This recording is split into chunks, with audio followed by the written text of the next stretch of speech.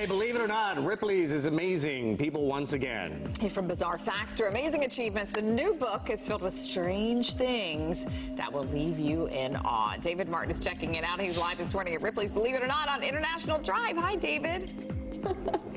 Hello, Amy. Hi, Bob. 14 years now, Ripley's has put out a coffee table book like this. This one is now called Shatter Your Senses. 1,500 new stories. Everything in here you've never seen before. Sabrina Seek does some of the research for the book. How are you, my friend? I'm great. How are you? What a great project for you. How fun is this? It's so fun. Every year, we find a bunch of stories from all our contributors around the world and also get some really great exhibits, which we're excited to show you guys.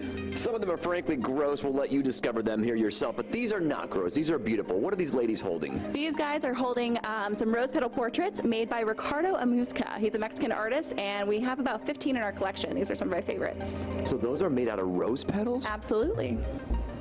Boy, I'd love to have him commission one for my wife. How beautiful is that? All right, what's next here on the table? We now have a chicken wire sculpture made of a bull terrier. It is actually made of over 1 mile of chicken wire. And you know that because it started out as a 1 mile. Did he put it together like that, or does he just measure that? How does that work? It started out as a mile, and most of them are about that same size, so we can measure it that way. A mile? Yeah.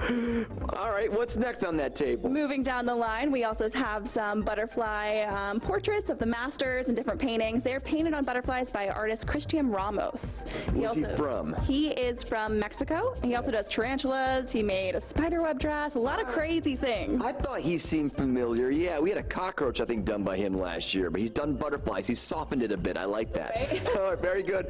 Oh, what's on that book there? That looks kind of gross. We have an Egyptian mummified hand. It's about 3,000 years old, and you can see the wrappings on there, even some fingernails. Don't really want to touch it. Might be cursed for life. Yeah, indeed. And what's on the table behind it? We have a inflated animal head. It's by an artist named Solosi Geza. He's from Hungary, and what he does, he takes the animal hide and kind of wraps it around like a balloon. He also made this taxidermy foosball table, which is probably one of the funniest things we've ever seen. Hamster versus squirrel. That's a party favor right there. That's a talker, no question about it. All right, so this is all inside the book. It's a tiny, tiny, tiny fraction of the 1,500 items inside Shatter Your Senses. Where can I buy Shatter Your Senses starting tomorrow? You can buy it at all major booksellers like Amazon, Walmart, and Barnes & Noble. And it costs the retail value there? $19.99 in our auditoriums. Number 14, Bob and Amy, I know you have 1 through 13. Where do you keep them? On your coffee table? Back to you. Yes. I do.